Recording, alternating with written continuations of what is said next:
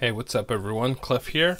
Today is going to be a very simple video, just testing out Returnal on a 6800U. We'll be using the AYANEO 2 to do that. And it's a lovely game. I really enjoyed my playthrough on PS5, so I figured, you know what, let me get it for PC. And we might as well give it a quick test while we're at it. So, alright, let's boot the game. Oh, a little bit of hiccup. That's going to be a problem. If you've never played this game, it's a roguelike. So, you know, one of those games where you die all the time. And the thing about this game is audio. It's probably the best I've heard in any game in the recent, ever since this game came out, essentially, because honestly, nothing has come close to it. It sounds so freaking good. Oh, and by the way, this is a 16 gigabytes. AYANEO 2. So, you know, for people that were concerned with the fact that the game recommended, I believe, 32 gigabytes. I remember a whole fuss about that.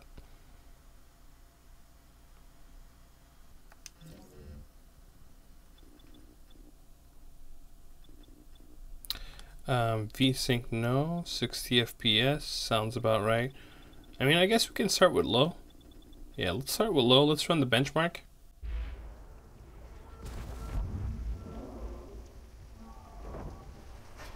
Okay, clearly we're gonna need more wattage.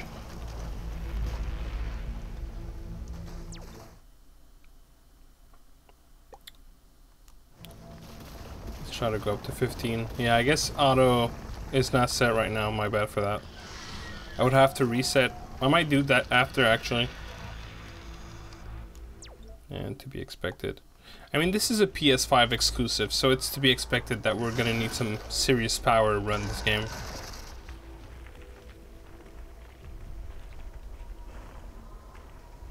So by the way, the top graph is current FPS. So right now we're not hitting 30. So let's go pro mode then. Seems like we have to go pro mode to hit that 30, and even then it's dipping a little under. But we are on native resolution, so I'm gonna let it run once to see how long is the benchmark.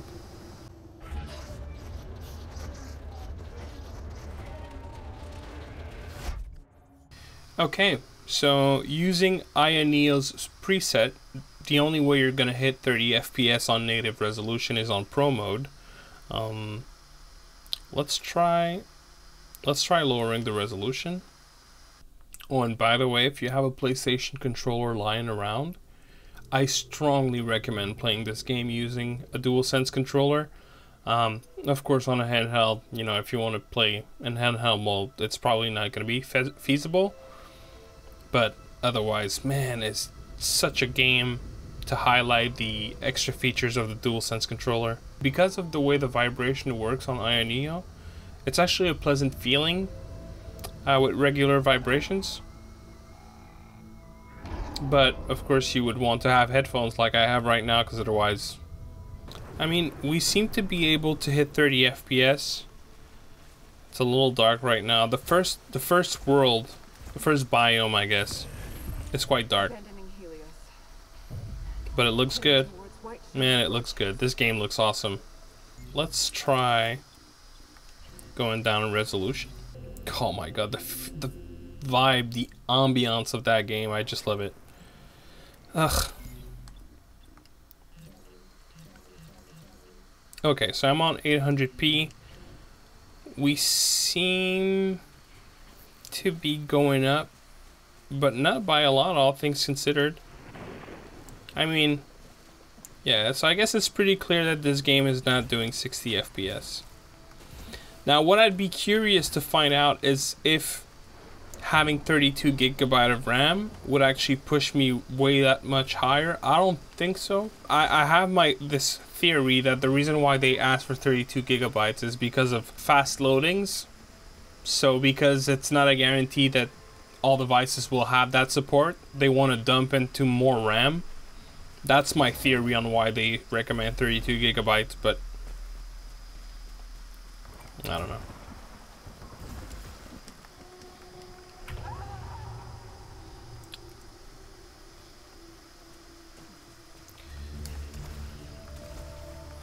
definitely looks good. Oh, do I not have a gun at first? Even on 800p, to be honest. So here's what we're gonna try now. Let's see if we can do 800p, because clearly we're not hitting 60 FPS. I don't believe that regardless of what we do, we're gonna hit it. Because we are on low right now. But what we could try is to go medium at 800p and see if we're still around 30. Seems to be the case. We're dipping slightly under from time to time. Average is 42, but it's gonna go down. Oh yeah. Yeah, medium is pushing us well under 30. So you know what? Let's scale this device and go epic. Let's go epic. Let's just see what it looks like for a second, but clearly this device can't pull it off. Man, look how amazing this looks. Ugh. I know it's gonna be a little dark, so it's hard to see details, but mine, does it look good. Alright. Okay, I'm gonna stop messing around now. You know, I'm kind of wondering if we wouldn't be better off just... Oh, snap. I wasn't... Okay.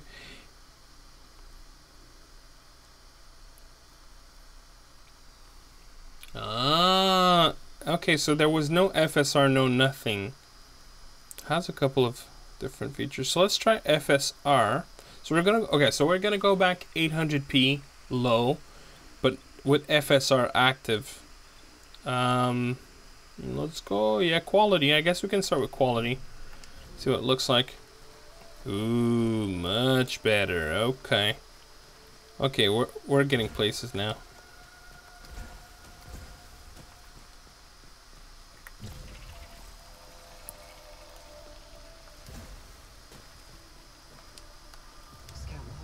Man, the vibrations on this game, I swear, they're so good. Checking identification on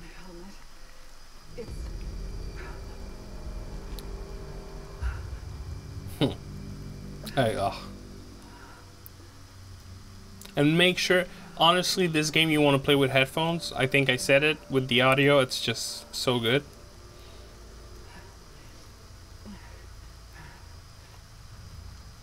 I saw a little bit of vertical tearing. That doesn't happen often on this device, but it does. I mean, I'd rather go with vertical tearing any day of the week than horizontal tearing. Continuing towards the signal's origin.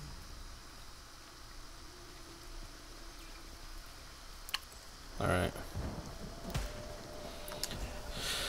So the thing is, when shooting your guns in this game, there's a lot of features that are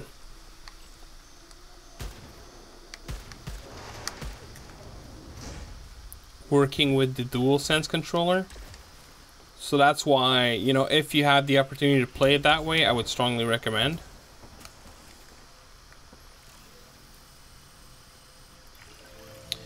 So at 800p, it doesn't seem like we're gonna be hitting 60 FPS on low with FSR and quality, but and I don't know if you're gonna see this from the capture, since I'm capturing at 30 FPS. It's a lot smoother. It's really like, it's a more pleasant experience, even though we're not hitting 60. So, you know, I think 45 seems to be fairly achievable most of the time, at least in this biome. So let's go FSR Performance. Oops. Yeah. FSR Performance. See what it feels like. Okay. I mean, by the look of it, it seems that 60 FPS in this game is just not a target you should have, essentially.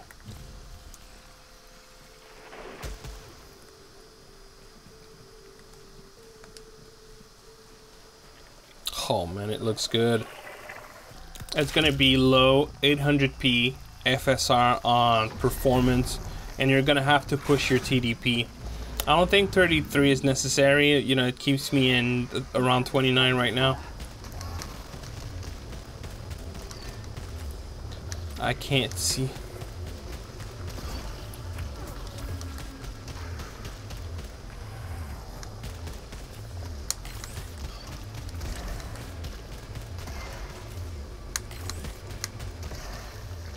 Hostile fauna dispatched.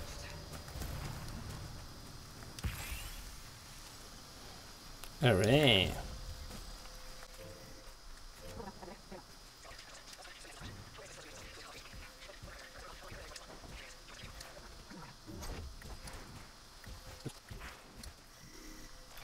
It seems to be building some cash here and there, but all things considered, it's definitely playable. Security system. I could see myself finishing this game on a handheld for sure.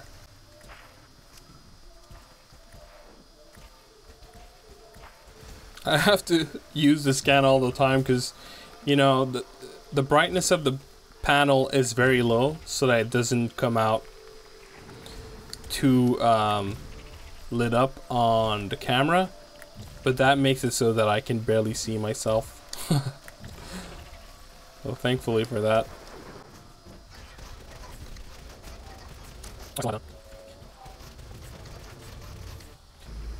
Oh man, God, this game feels good. Like, I have the what's it called, the headset from Sony for PlayStation, and it is true that it's tweaked for 3D sound. It sounds pretty good. Sounds amazing on an amplifier, you know, well, a full 5.1 or a 7.1 system. But even if you don't have Sony's proprietary headset, it still sounds amazing. You should select Auro 3D. It just sounds so good.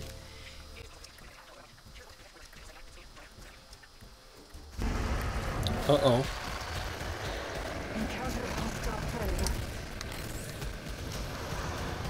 Oh my God.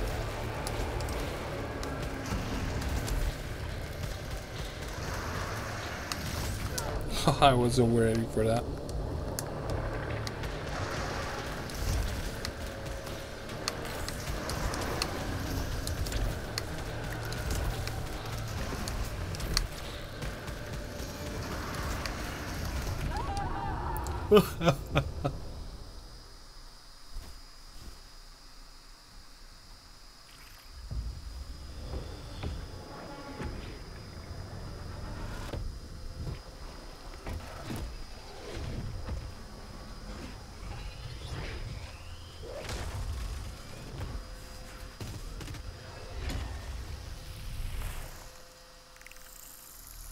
Ugh. I swear that sound just sent. Oh man, I felt it in my spine. That game is awesome. So one last benchmark, this time FSR performance on low at 800p, and we are using Pro mode. Why is it not coming up nice? So we're using Pro mode.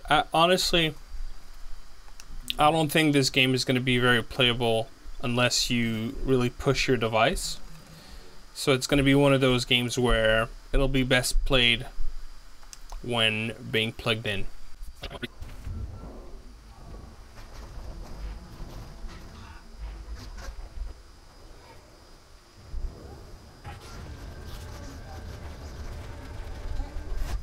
And there you have it, guys. This is the benchmark. And there you have it. Thank you very much for watching, and I'll see you on the next one. Peace!